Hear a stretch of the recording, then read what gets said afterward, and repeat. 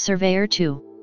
Surveyor 2 was to be the second lunar lander in the unmanned American Surveyor program to explore the Moon.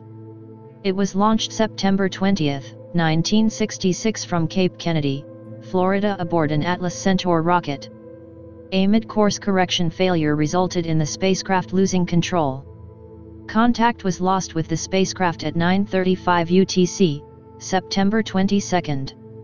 On February 3, 1966, Luna 9 spacecraft was the first spacecraft to achieve a lunar soft landing and to transmit photographic data to Earth.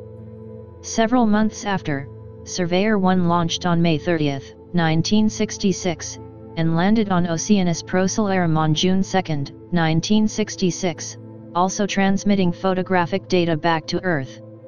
This spacecraft was the second of a series designed to achieve a soft landing on the Moon and to return lunar surface photography for determining characteristics of the lunar terrain for Apollo program lunar landing missions. Besides transmitting photos, Surveyor 2 was planned to perform a bounce, to photograph underneath its own landing site. It was also equipped to return data on radar reflectivity of the lunar surface, bearing strength of the lunar surface, and spacecraft temperatures for use in the analysis of lunar surface temperatures.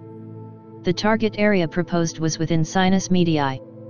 The Atlas-Centaur had placed Surveyor 2 on a path to the Moon that was only 130 km from its aim point. During the mid-course correction maneuver, one vernier engine failed to ignite, resulting in an unbalanced thrust that caused the spacecraft to tumble for its remaining 54 hours. Attempts to salvage the mission failed. Contact was lost with the spacecraft at 9:35 UTC, September 22. The spacecraft was targeted at Sinus Medii, but crashed near Copernicus crater. The spacecraft was calculated to have impacted the lunar surface at 3:18 UTC, September 23, 1966.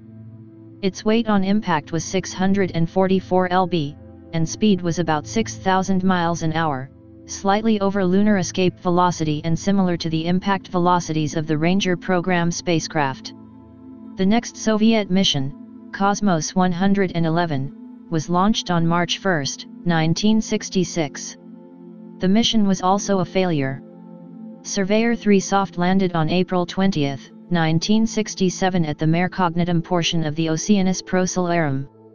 It transmitted a total of 6,315 TV images to the Earth.